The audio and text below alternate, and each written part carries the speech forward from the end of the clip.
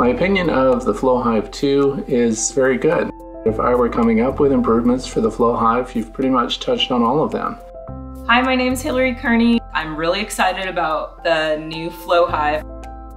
I'm really happy to see that the guys have continued to develop the design and continue to develop a beautiful product that's going to encourage hopefully another group of people to get into beekeeping and enjoy their bees. There are so many things that I like about it, and I'll tell you why. The integrated foundation that supports the hive, it has those threaded legs which allow you to level it up. You don't have to guess about whether or not it's level.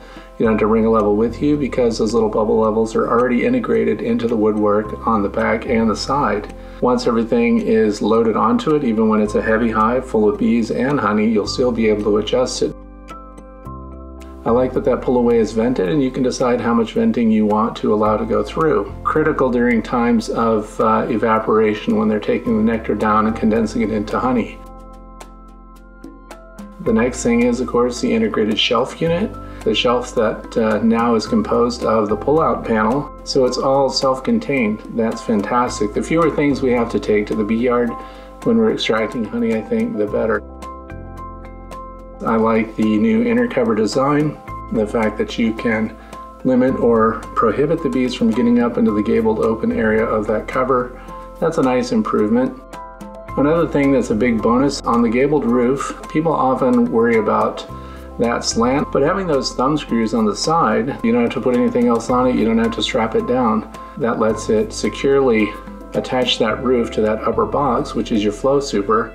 This Flow Hive is such a work of art with the laser cutting and how accurately it's made and just the excellent look of it. This is a showpiece for your garden. When you show your bees and you have visitors and you're going to explain how honey comes out of it, just a huge bonus. So I absolutely like the new Flow Hive 2. My favorite thing is the stand. I think I really have a hard time finding stands that I like, and I usually end up building my own, and this one really looks perfect. I love that it's just seamless in the design, and it's also going to be really useful. I love that you can adjust the height. I think that's going to really help people with lifting. You can get your hive at the exact right height for you. The other thing I really like is the back bottom board where you pull out the mite tray. Having that adjustable feature to be able to let in ventilation or not. I actually don't want ventilation getting into my hives because of my climate. And so I'm excited that now there's going to be a feature that lets me just change that when I need it. So it's going to be really cool. The original Flow Hive behind me, we've had at Australian Parliament for a while now. It's really impressive that it's worked exactly out of the box as you would hope. And one of the really nice things I love about the new version of the design is how it's really gone that extra yards to support natural beekeeping, which I'm quite passionate about.